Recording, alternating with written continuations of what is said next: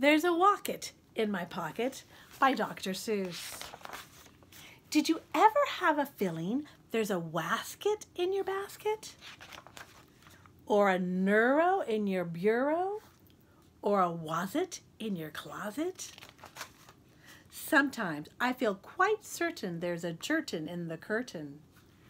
Sometimes I have a feeling there's a zlock behind the clock. And that zelf on the shelf, I have talked to him myself. That's the kind of house I live in. There's a nink in the sink and a zamp in the lamp. And they're rather nice, I think. Some of them are very friendly, like the yacht in the pot.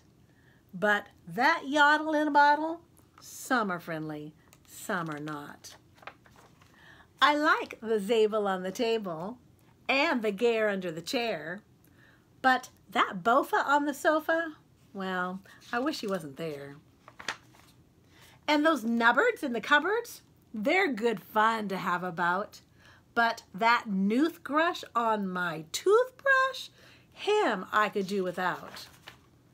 The only one I'm really scared of is that bug under the rug. And that quimney up the chimney, I don't like him, not at all.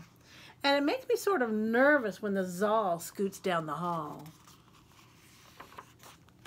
But the yeps on the steps, they're great fun to have around.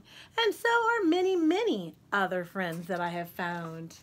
Like the teller, and the neller, and the geller, and the deller, and the beller, and the weller, and the zeller in the cellar. And that geeling on the ceiling, and that zower in the shower, and the Zillow on my pillow. I don't care if you believe it. That's the kind of house I live in, and I hope we never leave it.